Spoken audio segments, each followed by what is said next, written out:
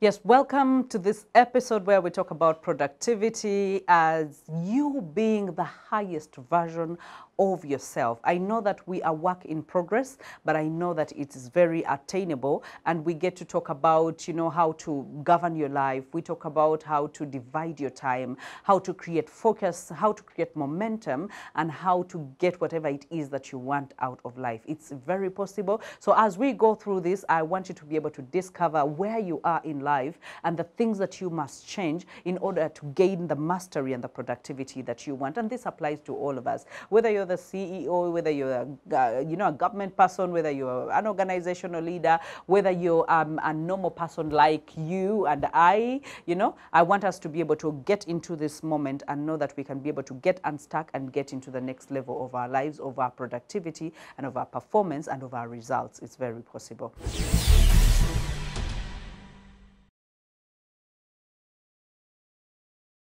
Life is very important, but again, when we uncomplicate it, it becomes even more important and simple. Sometimes we hold on to so many things and we end up doing nothing. And that's part of what we're going to talk about today.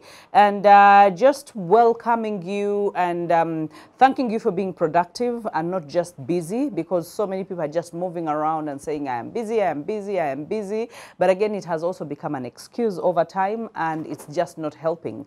But productivity, on the other hand, we can always get into the loophole in the line and get back on track, even when we get off track, because so many times we are swayed. There's so many distractions that are happening in the world, and that is why we're talking about productivity. So many distractions that are happening day in, day out, every second, over every microsecond, something is happening somewhere in the world. And sometimes we make it our business to know through our feeds, we make it our business to know through our friends, we make it our business to know through so many other avenues. But again, that will be for another day. Today, let's concentrate on your productivity. When we talk about productivity, and talk about mastery, these two things for me move hand in hand.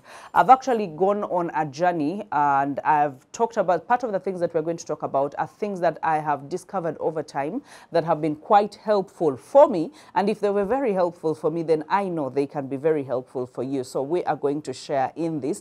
And by the time we end this, we are going to pick up one or two things that we can be able to apply in our lives and be able to thrive and be able to be happy, but most importantly, be productive in your life. Now, productivity, when you're just beginning, it's something that you have to do very intentionally. It's something that you have to plan for, and it's something that you have to work towards. Okay? When we get to the mastery level, however, I have found through experience that it becomes now the subconscious, because your engine has been running over time. You have been doing the same things over time, and now those things have become more of a habit. They have become more like rituals. They have become more like routines in your life, that even without thinking about them, you end up doing them. Now, productivity performs well at the level of mastery, not at the level of at the beginning. We are just getting into the flow. At the beginning, we're getting the engine warmed up. At the beginning, so we are intentional, we plan, we are willful, and we are deliberate about what we are doing. So that means you have to keep when you're just beginning this productivity journey, and you can be productive at your work, you can be productive in your relationship, you can be productive in your parenting journey, you can be productive in so many spheres of life. But productivity demands that there are results, and the results that are tangible. That, you know what, I was working towards being stress-free, okay? Or I was working towards having a beautiful family. I was working towards making more money. And I am working towards creating freedom for myself when it comes to financials. I am working, what are you working towards? Now, when you work at something long enough, consistently, you show up every day, you become intentional, you realize that a time comes and they say, so-and-so is so hardworking. But maybe you didn't start as a hardworking person, but you showed up, you put in the work, you reminded yourself, even when you didn't feel like it. And now it has become a part of you that you just can't do about it, without it. how do addictions come about? Addictions start like any other harmless kind of routine or harmless kind of activity or habit.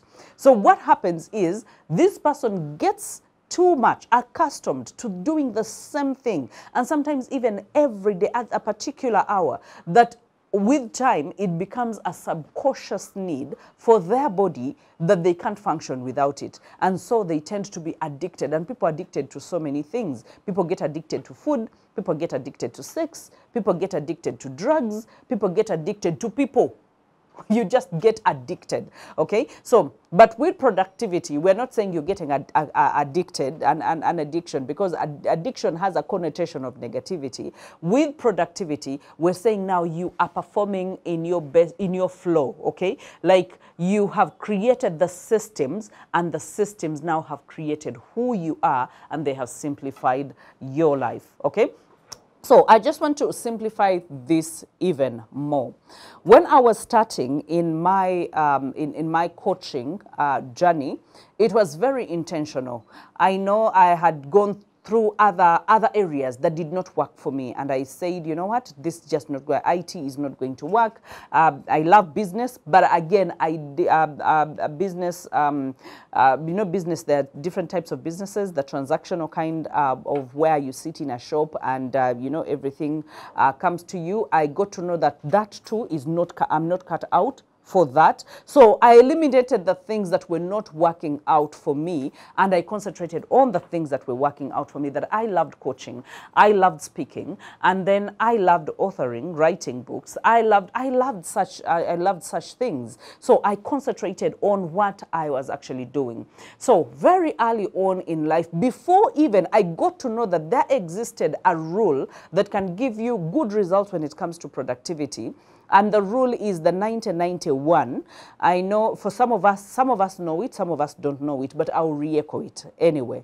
The 90-91 demands that you take 90 days and respect the first 90 minutes of the day and dedicate them to your game-changing opportunity. And that means you have to define what is your game-changing opportunity.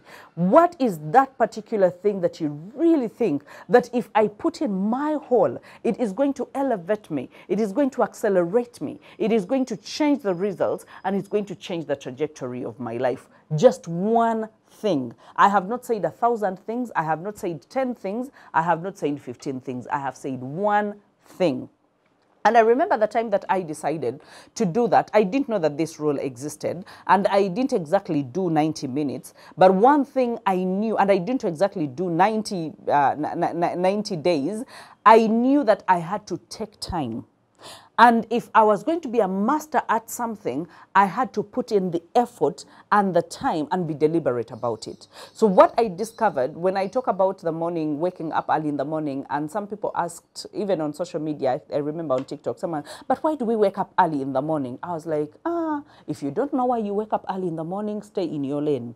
But let me stay in my lane of the morning people, because I know what it has done for me. That if I commit, and I deliberately committed the first hours of my life before any chaos, before I picked up a phone, before I did anything, actually, to my devotional time, my prayer time, and then working on what was the most important. Say, for example, when I was writing Deliberately Selfish, for the whole year I was writing Deliberately Selfish, every 2 hours of the day, I committed to writing that book. Every 2 hours of the day. I was either editing, I was either changing the manuscript, I was either, you know, adding in this, I was either doing this, because that consumed my thoughts. And that created a mastery that when you asked me about Deliberately Selfish, like I was consumed, I was eaten, I was lost into it.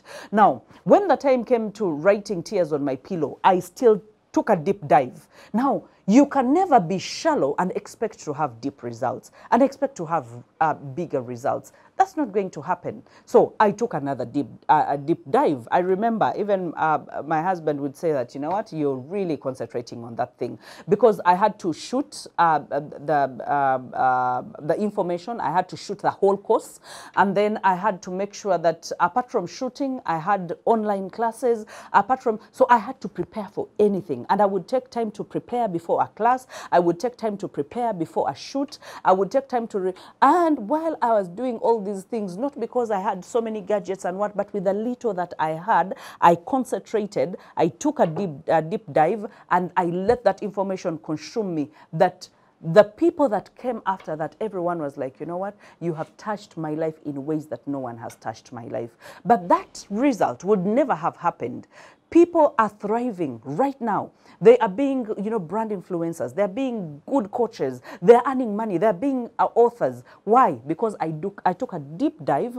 I concentrated a certain amount of time, and I concentrated it to that particular one life game-changing thing that I wanted to drive home. And I made sure. And for me, I don't take no for an answer, and I don't believe in the middle ground. I believe it's either excels or excels, because I do not deal with something that is mediocre. I do not deal with something that is not cutting it for me. I will look at something mediocre and I'll be like, no, no, no, that is not for me. So that means that I go at a deeper level. Sometimes I have had to actually not just go the mastery of reading and understanding things, but the mastery of the deep dive of praying and fasting for everyone that will come through my program and everyone that will watch my programs. Why? Because I am orchestrating a movement of people that believe in personal growth and people that do not take no for answers, and people that believe in game-changing opportunities.